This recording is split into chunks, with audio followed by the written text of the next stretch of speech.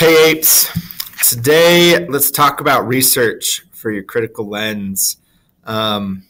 So you're going to work on the Jefferson County Public Library website, and hopefully you have your library card ready, handy.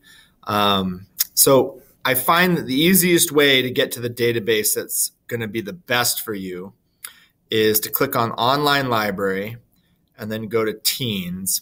I may have also linked this page in Schoology or Google Classroom, whatever. You're going to go to Language Arts and Literature because we're in our language arts class. And then the best one that's on here is the Literature Resource Center. This is a Gale database, and it's pretty good. So you're going to go ahead and click that. It's going to ask you to sign in because you have to have a library card to be able to do this. So I'm going to go ahead and sign in, and I'm going to put in my PIN, and then I'm going to log in. So this then takes you to the Literature Resource Center, this Gale database.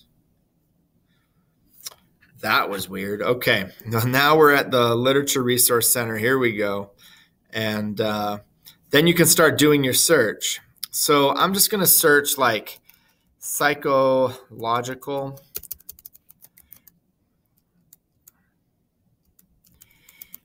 If I can spell psychological. And I'm going to search for Heart of Darkness. Let's fix this. All right, perfect. Here we go. So we're going to search, and you're going to have to do a lot of different searches. And try a lot of different search terms, try a lot of different things. And then you can filter your results if you want to. What I usually do if I'm going to filter my results is I go by document type. Because sometimes, like, I don't want excerpts, but essays, articles, critical essays, I probably want. So I'll just go ahead and click these, and then I can click apply, and it'll get rid of ones that I don't really need. And then let's just say for some reason I want this one.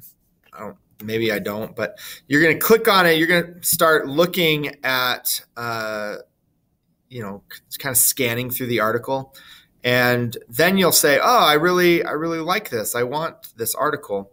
So you can download it right here, and it'll download as a PDF, and then you can then use it in Cami and annotate it in Cami. And then the other thing I want to show you is at the very bottom of all these articles is the source citation. So you want MLA, and then you can just like select this and then copy and paste it into your document where you're keeping all of your research sources, and you can just, they've already done the work for you. You can plug this in to your citation tool in Google Docs, and then you'll be able to cite it just easy. Those two buttons are also up here in this top bar. So here's the download button and the cite button. So if I click this, it just pulls that up, and I can download it as a PDF as well right there. So like I said, lots of different search terms, but I just wanted to show you the tools in Literature Resource Center so that you can start doing your research. And the big idea that we need to remember is that research means reading. And so a lot of times students go, well, I can't find anything. Well, sometimes you need to read articles that aren't necessarily by the title look like they're going to work for you, but then you might actually find something, right? Like research and writing research papers and doing research projects, it's just a lot of reading. And you have to just sit and read and figure out if something's going to work. And sometimes you read something and you go, this doesn't work for me. I don't need this source at all. I kind of wasted some time. That's the research process. So if you have any questions about using Gale Literature Resource Center, let me know, and good luck researching. Bye.